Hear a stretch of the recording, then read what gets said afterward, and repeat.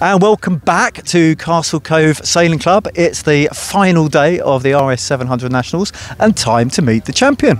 So please introduce yourself. What's your name? Where'd you come from? Hi, I'm Theo. I'm from Hayling Island.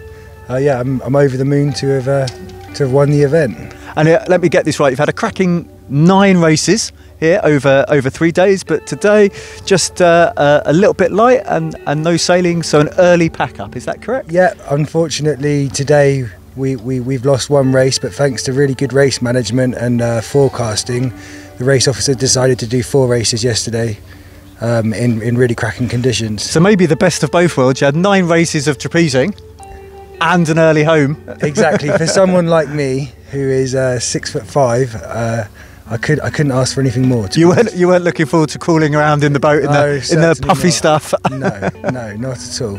And you're also, I'm going to get this wrong now, you're also the class chairman? Is that yeah, what we call it? I'm the chairman, yeah, and it's really pleasing to see that we've almost doubled our numbers from last year. And it's a special year, isn't it? Yeah, it is. It's our 20th anniversary, believe it or not. So, and you've got competitors here who are actually under 20 years old. I interviewed one of them a day ago. Yeah, we've got a 16-year-old who's now in the class, some others around the 18 mark. So I think the fact that the boat is affordable really attracts. And lasts. Yeah, and you know, if you've got the option to go for a blast, then perhaps it appeals to people than other boats. So.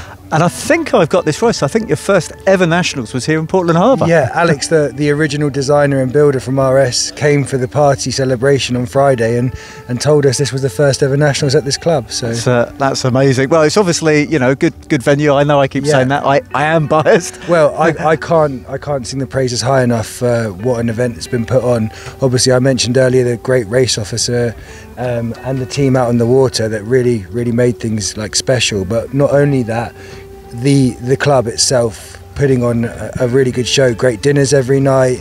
The prices of food is just exceptional. It's a real eye-opener to see how it's done. I mean, it's my home club, and I didn't actually realise how many volunteers. I felt everybody I knew was here these last 4 days.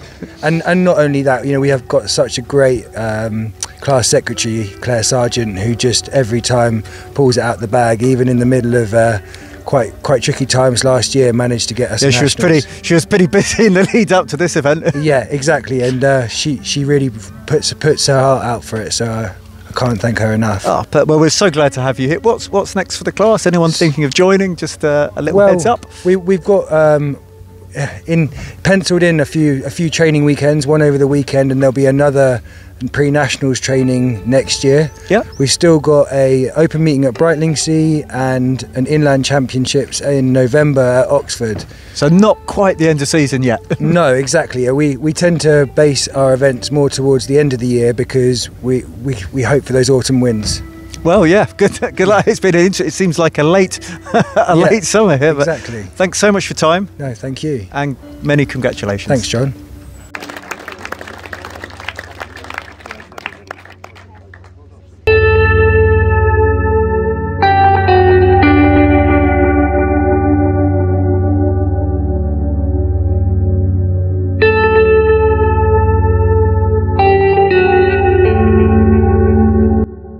Time to meet the RS800 champions. So on my right, I have Mozzie, but can we have your full introduction and tell us a little bit about who you are, who you sail with, and where you sail?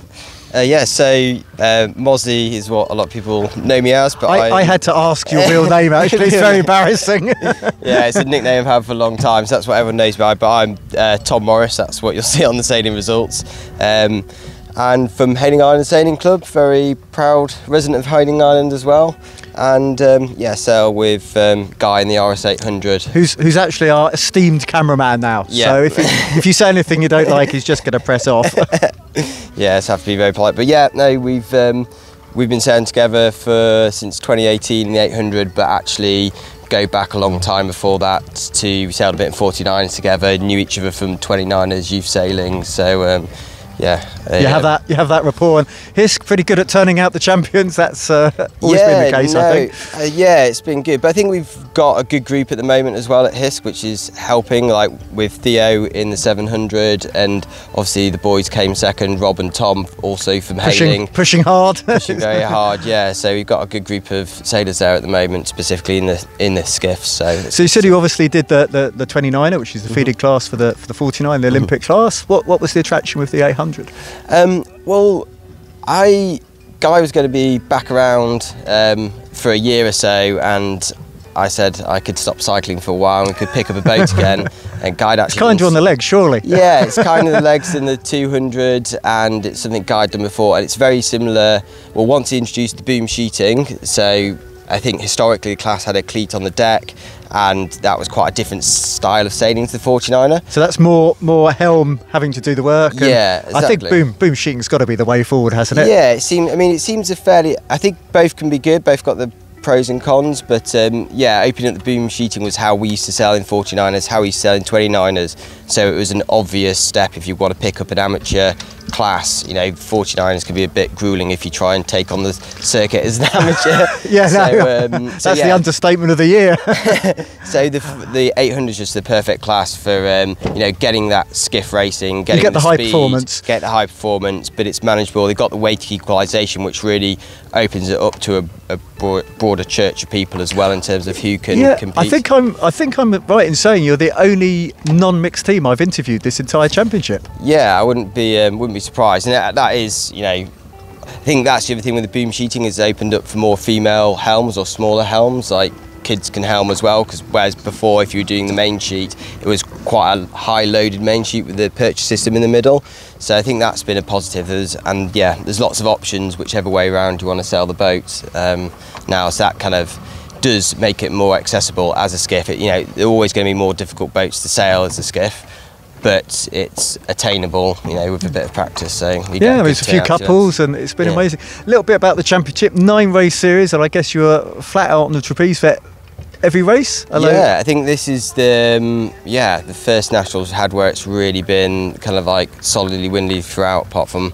the last day. Unfortunately, missed the race. But, well, we organised that for the early pack up and the get home beat the traffic. Yeah, no, it's been absolutely fantastic conditions. Every single day's been flat wiring up, wind and down.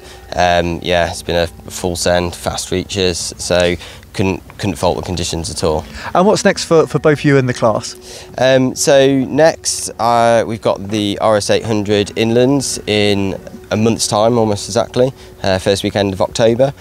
So they're at Grafham, really looking forward to that. Oh, that's one of my favourite inland venues. It's a good body of water, and it's also quite a good time of year to be racing. Everyone's done the nationals, everyone's up to speed, and there's normally a good turnout there. And hopefully those nice autumnal winds. Yeah, normally good breeze as well. So yeah, that's what's next for me in the class, and then that's it really. Congratulations. I won't stop you with the pack up anymore, and safe journey home. Okay, thanks very much, John.